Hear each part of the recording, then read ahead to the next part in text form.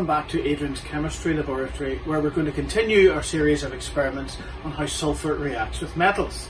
And today we're going to react sulphur with the metal copper. And I have here in front of me a lovely book.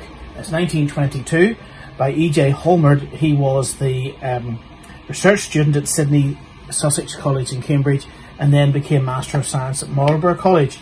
And in this book he's got a lovely picture of Sir Walter Ramsay in his laboratory, who discovered so many of the inert gases. But when I was reading up about sulphur, it was most interesting that the actual word sulphur was possibly a Hindu word, and the Latinized version of it, sulphuri, means enemy of copper. And of course, around the Mediterranean, the Romans would have been very accustomed to seeing sulphur around volcanic areas around the Mediterranean, and obviously when it was reacted with copper, it destroyed it. So we're going to see what happens whenever I react sulphur with copper here in the fume cupboard.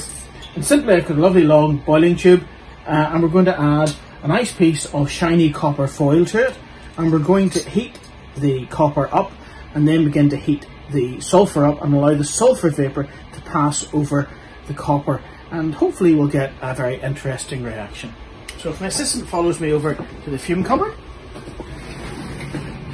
I'll just put this tube in here, and then we're going to put the Bunsen flame to heat up the copper, and then we're going to heat the sulphur vapour and allow that to pass over the hot copper.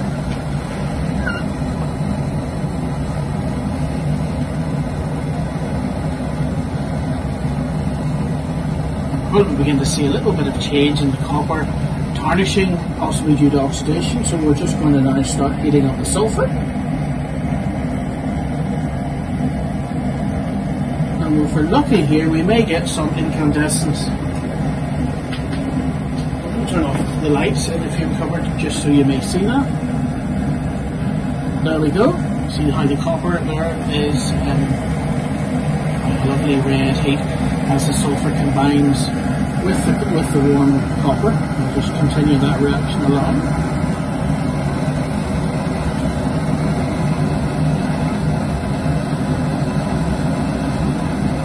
You can see already that the surface of the copper has got a lovely black crystalline form to it. Just boiling the sulphur there, you can see the sulphur vapour. There it is, beginning to react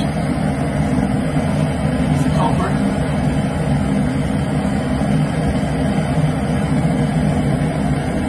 I'm trying to do these videos nice, short and sweet, so just under 5 minutes. So what I'm going to do is I'm going to show you in the style of Blue Peter something I did earlier. This is a piece of copper that was just heated up in exactly the same form, which is nice and cool for me to handle, and you can see the beautiful crystalline form of the copper sulphide.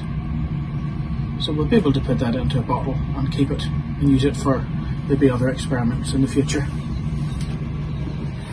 So thank you for watching. Please like and subscribe.